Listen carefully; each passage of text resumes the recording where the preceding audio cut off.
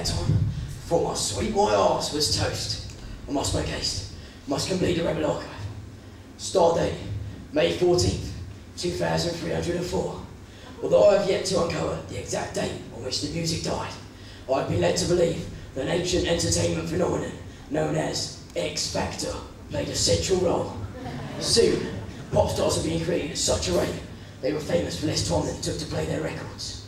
Culture imploded, the global soft corporation seized its opportunity, and the age of Gaga had dawned. Oh my. Oh my, oh my, what is this? Do I see a little silhouette of a spy? Bummer. Tell me, old man, why do you concern yourself so much with what it is that has passed? Because it is only the past that gives us hope. But you have read the secret history. Surely you're aware that there is no hope. There is always hope. Hope is our birthright. Then where is it? Where is this hope?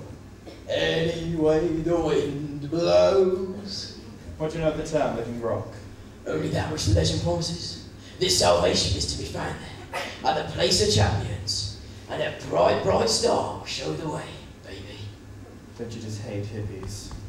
Consign this miserable creature to the 7 seas of Rye. Make love not war!